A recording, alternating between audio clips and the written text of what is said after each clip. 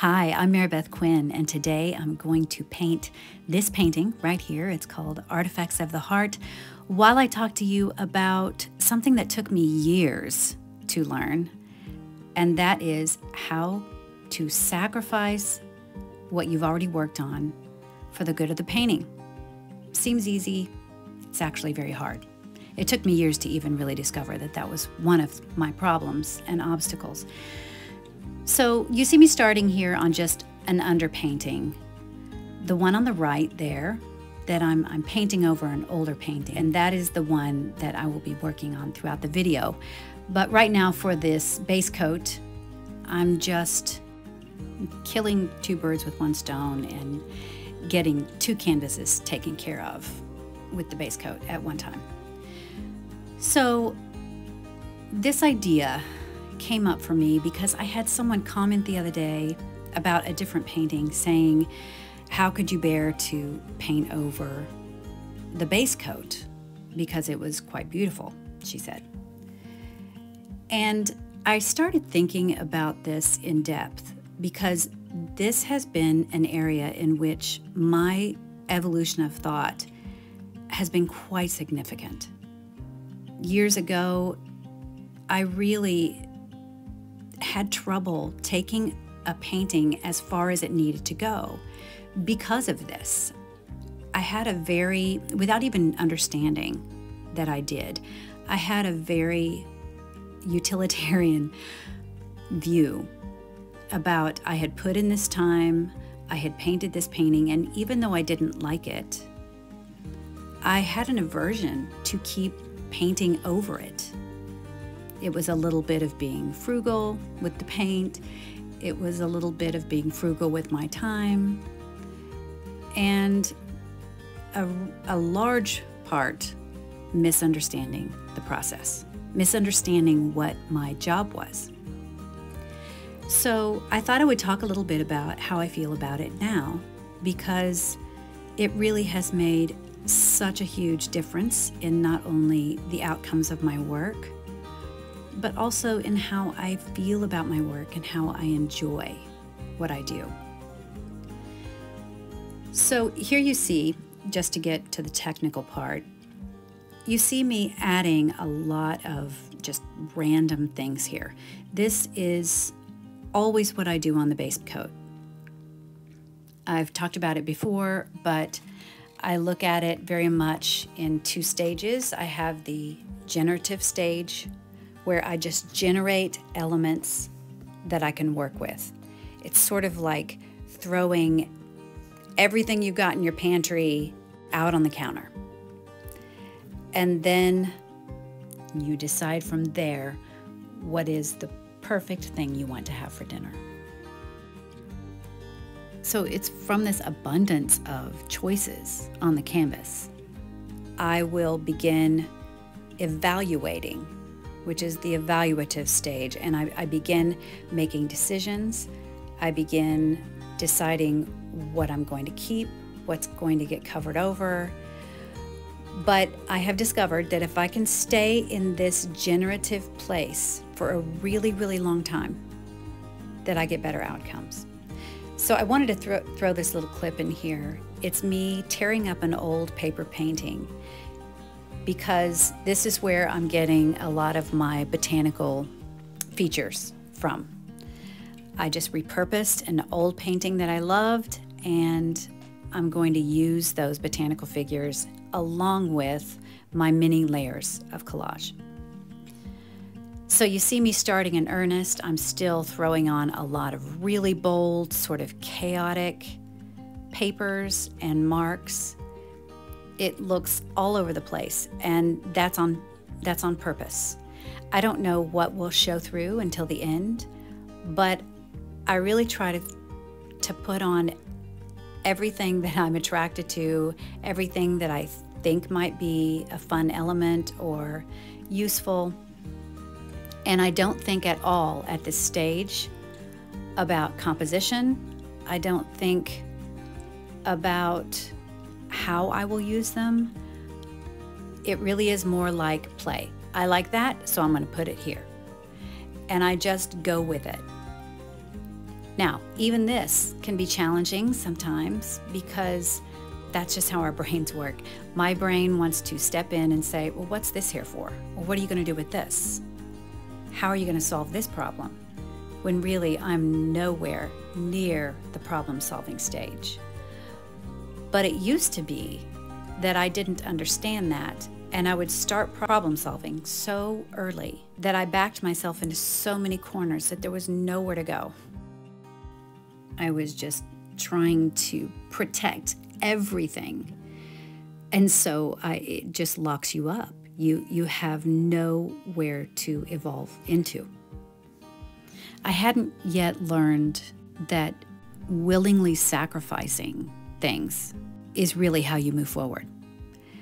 Taking your attention and your attachment off of specific things, trusting the process, and just trying to get into the flow and move forward. That is where you're able to allow the painting to develop, and even in some cases to guide you and let you know where to go. The point at this stage is really just to add layers, almost with the intention of everything being covered over. Now, there will be some things that show through, but if I try to decide at this stage what those things will be, then I have already put obstacles in my way. That upper left corner there is actually from the original painting from years ago that I painted over with the underpainting. That little part shows through, and somehow it makes it to the final painting. But that was not something that I decided at this stage. Hi, I know these videos can go a bit fast sometimes, but if you're interested in this process, I've created a class called Introduction to Collage, Learning to Paint with Paper. You can go at your own pace, and I'll teach you everything you need to know to get started in this process that I use of layering these transparent tissue papers. So if you're interested, I would love to have you join me.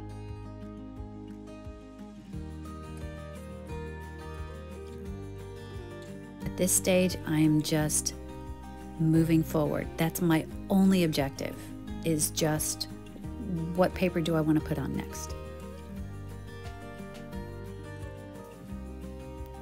One of the things that's hardest about this concept that I'm talking about, where you trust the process, you don't worry about what you're painting over, you don't try to protect things, is you can just feel lost along the way. I've gone through this so many times that now I just tell myself, you're right on track. You're feeling lost right now. You know this is a stage of the journey. And I don't tell myself anymore, or let my brain tell me, that it truly means something has gone wrong, because it really doesn't. It just means I'm at the stage where you feel lost. It's a legitimate part of the process. So I'm still, I don't know, midway in just adding all of these different tissues and trying to figure out where the main colorways are going to be, the color paths. I think I've gotten a lot of that darker blue, and now I'm trying to figure out where I want that mint green to show up, how much of it to show up. I want everything to blend and run from one thing to the next. That's why I'm using this paint right here. I have sort of an ice blue or gray sort of color, and I've put a lot of the glazing medium in it. So it's very transparent, and I'm just blending areas together. You can still see the paper underneath. I'm just using that thin glaze of paint to tie things together. Now I've got a darker one. I'm adding some dark focal points to try to just balance out the lights and the darks and I'm just moving forward.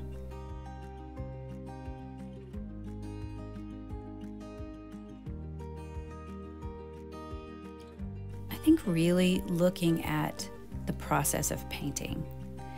And here in this medium that I've chosen, where I'm working in layers, I'm working in transparent layers. So what makes the look of the painting is actually a lot of layers working together. All of this has really forced me in some ways to practice some very important concepts that are really just part of the creative process. One of them being that everything is evolving. Everything. It's the nature of life itself. We have the seasons. We have every species on the planet has an evolution process throughout its lifetime. So that seems to be a theme of the universe, really. And why would I expect the creative process to be any differently? Why would I expect that I put down a base layer and that's all that's required?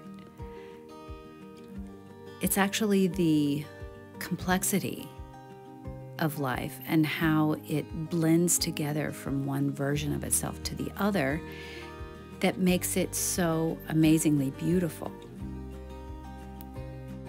Why would I expect that it gets to be more of a formula as opposed to a discovery or a becoming?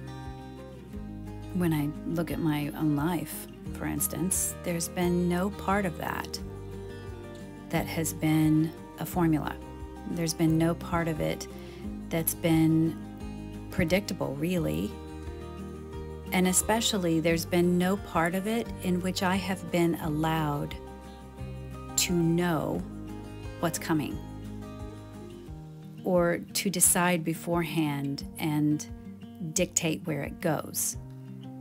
That just isn't how we develop. It's not how lives happen.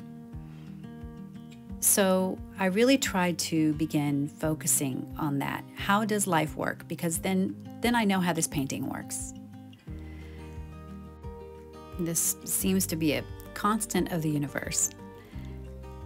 This is about participating in the process, participating voluntarily.